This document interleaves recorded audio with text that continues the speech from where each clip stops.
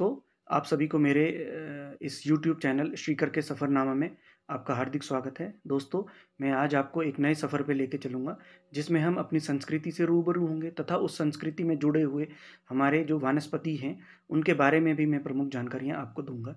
तो आइए दोस्तों, शुरू करते हैं इस सफ़र को।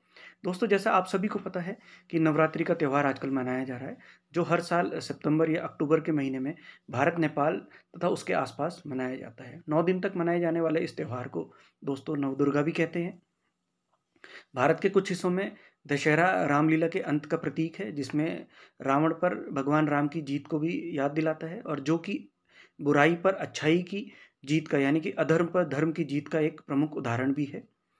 दोस्तों, भारतीय संस्कृति में हमेशा संस्कृति के साथ साथ स्वास्थ्य को भी शामिल किया गया है, जाता रहा है, ताकि हम अपनी जो स्थानीय आबादी है उसमें स्वास्थ्य के महत्व को और अपने आसपास के पौधों के साथ आधारित जो दवाएं हैं, उनके माध्यम से हम उनमें जागरूकता ला सकें। दोस्तों, नवदुर्गा का शाब्दिक अर्थ है माँ दुर्गा के 9 रूप, लेकिन बहुत कम लोग जानते हैं कि 9 जड़ी बूटियां भी हैं जो नवदुर्गा के सार को प्रदर्शित करती हैं। मार्कंडेय पुराण में इन 9 जड़ी बूटियों को देवी दुर्गा के आवश्यक गुणों से युक्त बताया गया है, और स्वयं भगवान ब्रह्मा जी ने भी इन्हें दुर्गा कवच, यानी कि खराब स्वास्थ्य से बचाने वाला कवच कहा है। दोस्तों, नवरात्रि का हमारे आयुर्वेद के साथ बड़ा गहरा संबंध है। आज मैं आपको कुछ ऐसी ही औषधियों के बारे में बताऊंगा जिनमें नवदुर्गा के 9 रूप विराजमान हैं। माँ दुर्गा के इन 9 रूप वाली औषधियों का अपनी डाइट में सेवन करने से हम कई तरह की बीमारियों से कम कर सकते हैं, बच सकते हैं।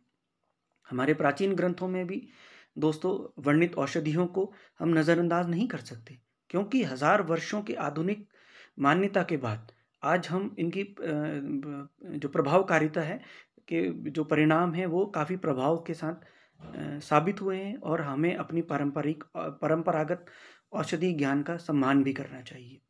तो दोस्तों, आइए मैं आपको इन 9 औषधियों के जो पेड़ पौधे हैं, जिन्हें हम नवदुर्गा कहते हैं, उनके बारे में क्रमवार मैं आपको जानकारी देता हूँ। प्रथम जो देवी हैं शैलपुत्री, जिनको हम हरड़ के पौधे के रूप में देख सकते हैं, जिनका वानस्पतिक नाम है टर्मिनेलिया चिबुला। कई प्रकार के रोगों में यह काम आने वाली औषधि है, जिसे हम हरड़ हेमावती कहते हैं, जो देवी शैलपुत्री का ही एक रूप है। आयुर्वेद में यह प्रधान औषधि है। यह पथिया, हरितिका, अमृता, हेमवती, कायस्थ, चेतकी और श्रेयसी 7 प्रकार की होती हैं। द्वितीय है ब्रह्मचारिणी, जिनका स्वरूप हम ब्राह्मी, यानी कि जिनका वानस्पतिक नाम है बैकोपा मुन्निeri में देख सकते हैं। ब्राह्मी आयु व याददाश्त को बढ़ाकर रक्त विकारों को दूर कर स्वर को मधुर बनाती हैं, इसलिए इसे सरस्वती भी कहा जाता है। तृतीय है चंद्रघंटा, जिन्हें हम चंद्रसूर भी कहते हैं, और जिनको हम लिपिडियम सटाइवम के पौधे में देख सकते हैं। यह एक ऐसा पौधा है जो धनिये के समान होता है। यह औषधि मोटापा दूर करने में लाभप्रद है, इसलिए इसे चर्महंती भी कहा जाता है। चतुर्थ हैं कुष्मांडा, जिनका हम स्वरूप पेठे के पौधे में देख सकते हैं, जिनका वानस्पतिक नाम है बेनिन केसा हिस्पिडा। इस औषधि से पेठा मिठाई बनती है, इसलिए इस रूप को पेठा भी कहते हैं। इसे कुम्हड़ा भी कहते हैं, जो रक्त विकारों को दूर कर पेट को साफ करने में सहायक है। दोस्तों, यह मानसिक रोगों में अमृत के समान है। पंचम स्थान है स्कंदमाता का, जिनको हम अलसी के पौधे में देख सकते हैं, जिनका वानस्पतिक नाम है लाइनम यूसिटाटिसिमम, जिनको हम फ्लैक्स सीड भी कहते हैं। देवी स्कंदमाता औषधि के रूप में अलसी में विद्यमान है। यह वात, कफ, पित्त रोगों में नाशक औषधि है। इसमें फाइबर की मात्रा ज़्यादा होने से इनको भोजन के पश्चात काले नमक में भूंजकर प्रतिदिन सुबह शाम लेना चाहिए, और यह खून भी साफ करता है। छठम स्थान है, यानी कि 6th प्लेस है माता कात्यायनी का, जिनका स्वरूप हम हिबिस्कस कैनाबिस में देख सकते हैं, जिसका जो ये उनका वानस्पतिक नाम है। देवी कात्यायनी को आयुर्वेदों में कई नाम से जाना जाता है, जैसे अम्बा, अम्बालिका, अंबिका। इन्हें इसके अलावा मोइया भी कहते हैं। यह औषधि कफ, पित्त व गले के रोगों का नाश करती है। सप्तम स्थान है दोस्तों कालरात्रि, जिनको हम नागदौन के पौधे में देख सकते हैं, जिसका वानस्पतिक नाम है यूफोर्बिया टिथिमाइलोइडिस। यह देवी नागदौन औषधि के रूप में जानी जाती हैं।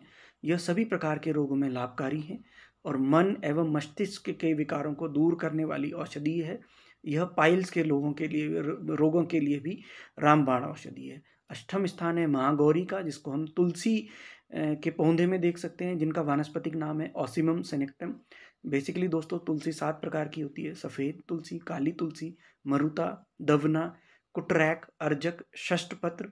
यह रक्त को साफ कर हृदय के रोगों का नाश करती हैं। एकादशी को छोड़कर प्रतिदिन सुबह शाम तुलसी को ग्रहण करना चाहिए।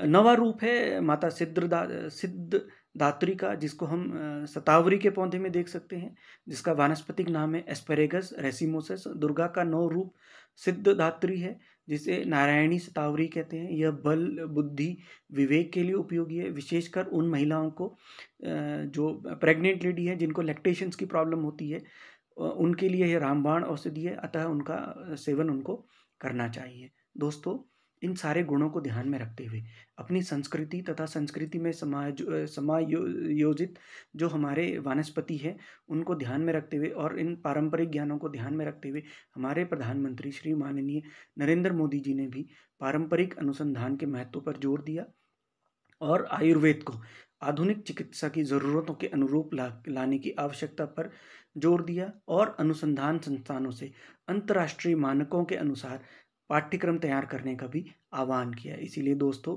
WHO वर्ल्ड हेल्थ ऑर्गेनाइजेशन ने पारंपरिक चिकित्सा के लिए अपना वैश्विक केंद्र स्थापित करने के लिए भारत को चुना है। दोस्तों मैं यहाँ ये भी बताना चाहता हूँ कि हमारे इस आयुर्वेद को ब्राज़ील ने अपनी राष्ट्रीय नीति में भी शामिल किया हुआ है।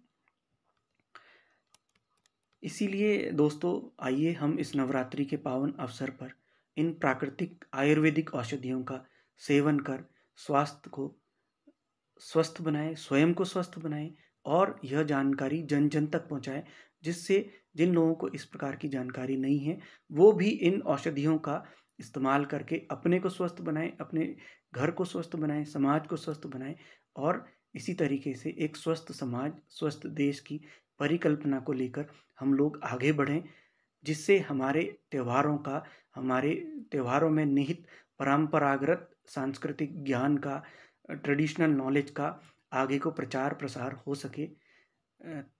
तो दोस्तों मैं यही उम्मीद करता हूँ कि आपको आज का एपिसोड पसंद आया होगा। तब तक के लिए आप मेरे इस चैनल को, अगले चैनल को, एपिसोड को देखने के लिए आप मेरे इस चैनल को लाइक सब्सक्राइब कीजिए, ज़्यादा से ज़्यादा सब्सक्राइब कीजिए ताकि आपको मेरी चैनल की अपडेट्स मिलती रहें। तब तक के लिए आप स्वस्थ रहिए, प्रसन्नचित्त रहिए। नमस्कार।